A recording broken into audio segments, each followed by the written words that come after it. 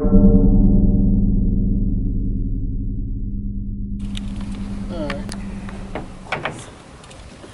Western diamondback rattlesnake.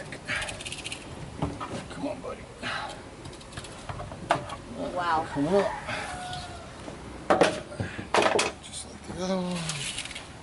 Okay. Let's see what we got here.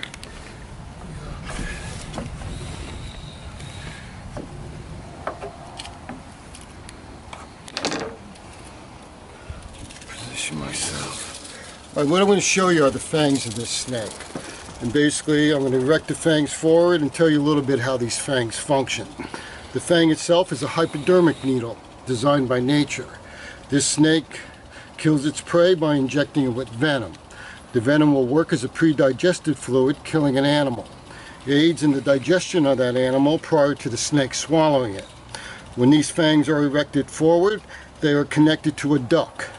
There is a venom gland that's surrounded by muscle, and when the snake contracts the muscle, it is then capable of forcing venom through those fangs. What I'll ask you to do is just hand me that little red hook over there. I need an assistant. Snake. Off over here. Alright, and if you want, you can hold the back half of the snake for me in case he tries to thrash when I do this. What do you want me to do? Just hold the butt, the Right lower third. Yeah, put your hands all around it. Just keep it from moving, okay? Yeah. No, use two hands. Okay. Now put one down towards the tail. Hold that part there. You know, firmly, but don't squeeze too hard, okay? Yeah. Right. You can come back to the front, okay? Don't squeeze, okay? Ooh, see those fangs? All right, there's the venom, okay? See the venom come through the fangs, okay? We're gonna apply a little pressure. We're gonna squeeze that venom right out of there. Look at all that venom. That's enough to kill half a homestead. Okay, and those are the fangs, and it drops down. Tastes a little bitter, but won't kill you. You just put that in your mouth. Yeah, just neutralize it. He just put that in his mouth. Neutralizes with your own natural saliva, so it won't hurt you. Actually helps in the digestion. Oh, okay, you can let him go. And he's just fine.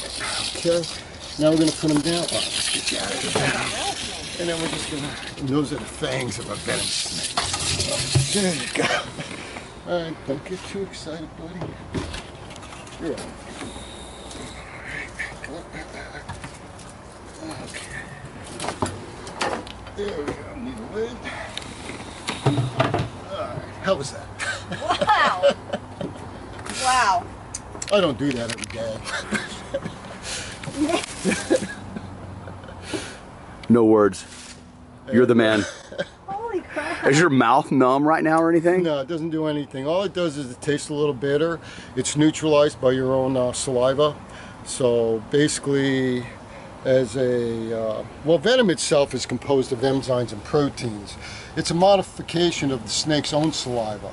It's modified actually in the gland of the snake. So when the snake injects its venom into an animal, it's actually injecting its own saliva into that animal to kill it and pre-digest it. So it's used as a pre-digested fluid. Now if you get a little bit of a sore throat, you can feel it scratch the back of your throat a little bit, but it won't cause any problems with the digestive tract. Even if you have any sores inside of your mouth, it will not get absorbed into your bloodstream. Things don't bleed into the body, usually they stay, you'll bleed out. So even if I had a cut and I got venom on the surface of that cut, the venom would not get into my bloodstream and I would have nothing to worry about. Might get a little localized swelling around the area, but nothing severe. Can you hold this real quick, sir? I just want to stand next to this guy. All right. I just want to stand next to this guy. This guy just, did you see that? He milked the venom and then tasted it. I want to make sure it's the real thing. You're the real thing, brother. Seriously, Albert. Man, I sold a give you an rattlesnake. honorary ranger tab. Seriously, that's awesome. That's awesome. I'm lost for words. Yeah.